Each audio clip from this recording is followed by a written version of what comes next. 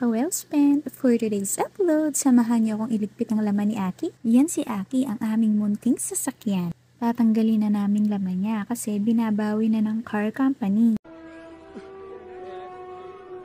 Ang sakit sa puso kasi 3 years din sa amin si Aki at napamahal na siya sa amin. Pero wala na kaming magagawa kaya tara, samahan niyo ako.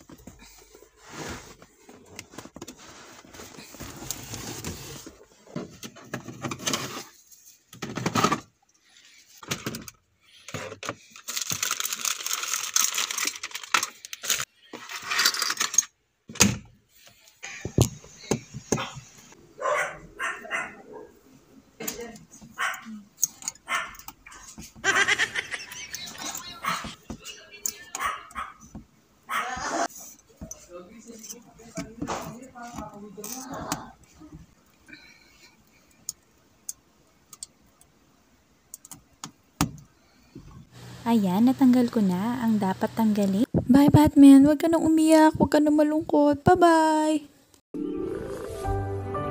Bye Picanto emblem. Bye TeamWellSpent sticker. Mamimiss ka namin. Sana kung meron makabili sa'yo, alagaan ka niya tulad ng pag-aalaga namin sa'yo. Ingat ka Aki, hindi ka namin makakalimutan. Huwag ka sanang magagalit kung...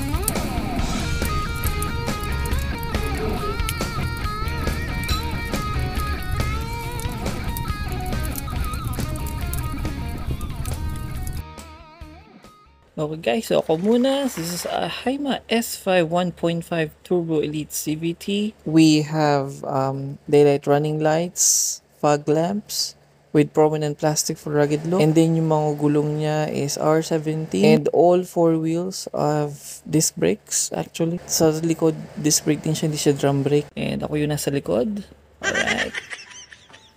So yan siya, it's a crossover for SUV. And for the engine, we have a 1.5 liter engine, turbocharged. And max output is 121 horsepower with 160 Newton meters of torque. Alright, for the passenger seat, let's go to the passenger seat first. So you can see Haima ambient lighting. So we have also leather seats. Mukha siyang premium guys actually. Alright, so yan yung harap. So, good bolstering. So, you won't feel any body rolls. Alright, then let's go at the center. Sa center armrest, may compartment. Alright, kasya naman siya. And we have USB charging port. Alright, and then we also have at the center, center cup holder.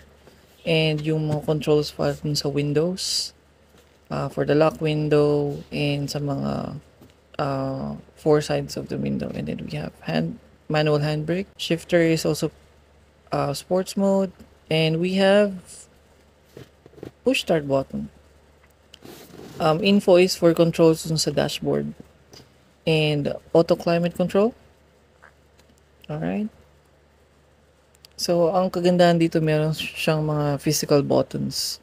So, if you want to control the infotainment system, you can control them using physical buttons. But also, screen is also touchscreen. Alright, sa Manobela, you can see all the modes for answering calls, volume, And then sa kabilang side, sa right side, yun yung cruise control. So at this price range, nakaka-amaze kasi may cruise control. Steering wheel is also wrapped with leather. Yan yung dashboard. And also yung controls naman nasa side for the side mirrors. Alright. Side mirror controls. And then for the headlights, pwede nyo siya makontrol ng size and then slippery. And actually, hindi ko alam yung nandun sa, yan yung sa likod. Yan, hindi ko sure kung para saan yan. Tsaka kung manual. Alright, meron siyang compartment para sa mga cards din. Alright, dyan pwedeng cards. Yan yung RFID namin, card. And then sa baba, makikita mo yung switch para dun sa gas tank. And then yung sa hood opening. Sa driver seat, dun sa visor niya, mayroong mirror and lighting. Actually, may ilaw siya, social. And then, huwag kayo mag-alala dun sa visor niya, hindi siya cloth. So, para siyang synthetic leather. So, pag nadumihan, madaling tanggalin. And then, dun sa center, as you can see, may ilaw din, dalawa. Alright. And then, meron siyang lagay ng shades, actually, dun sa gitna. We're gonna be pushing it, alright. Lalagyan ng shades. So, surprising talaga sa price range na to actually. And then, yung tinuturo niyan is yung controls ng sunroof. Pakita natin kung paano gumagana. Wow! Alright. So, yung isang mode niya is aatras yung buong sunroof yung glass. And then yung isa is aangat lang siya ng konti, siguro mga 5 degrees lang siya aangat. So siguro para pwede ka magpatay ng aircon, isindi mo yung patay yung aircon, tapos nakabukas yung hangin, ganyan lang. Alright, ito yung sa driver seat. As you can see, wala kang makikita ng buttons, but we have cup holders and premium speakers. Alright. So, same din sa passenger seat with speakers. And then, yung hawakan ng pintuan, actually, pag sinasara, medyo social. Glove box, ayan. Same, wala namang special. Ayan, yun yung mga itsura ng aircon niya. Alright. Naka-side siya. So, ang problema lang dito, mahirap magkabit ng mga accessories. Like, lagay ng cellphone kasi nakatagilid siya. So, yun yung harap niya. And then, yun yung sa mga lights. Actually, nakakalito nung una kasi hindi ko kabisado yung adjustment ng lights. Yun yung sa mga wiper. And sa sprinkle. Right. Yun yung Haima. Sa baba, yung adjustment ng steering wheel is up and down lang. Hindi siya telescopic. Okay. Yung nakikita nyo parang balot niya, ano lang yan. Aftermarket na. Punta naman tayo sa likod. So, sa likod, you can see may button siya sa pintuan para dun sa mga salamin. Leather seats din with center armrest. Pero, ang problema sa center armrest niya, walang cup holder. Alright? Sandalan lang talaga siya. And then, dun sa gitna, ganun din sa kabila, sa left side, yun, may mga button nga siya para dun sa window sa likod. Power windows. Right, and kada pintuan sa likod, may ilaw siyang sarili. Alright, so pag bumababa yung passenger, di siya mahirapan kasi may ilaw. I'm not sure for para saan tong seatbelt. Ito siguro for Isofix din. Kasi may seatbelt na dyan, may seatbelt pa dito. Siguro pang third passenger yung isang seatbelt kanina. Doon sa gitna uupo. And then ayan, may mga speakers din. Actually, 4 yung speakers niya. With cup holders. Doon sa gilid sa mga pintuan. And then doon sa gitna, sa likod mismo ng center armrest, may mga cup holders. Makakasosyal ang dating actually. Alright. Cup holders, same. Okay. And then doon naman tayo sa yan yung center. Kapag nasa point of view na nasa likod, yun yung nakikita niya sa harap. Alright. Yan yung sunroof. Legroom. Misis ko po is 5'6". So, yan pa yung legroom niya. Siguro mga isang dangkal pa yan.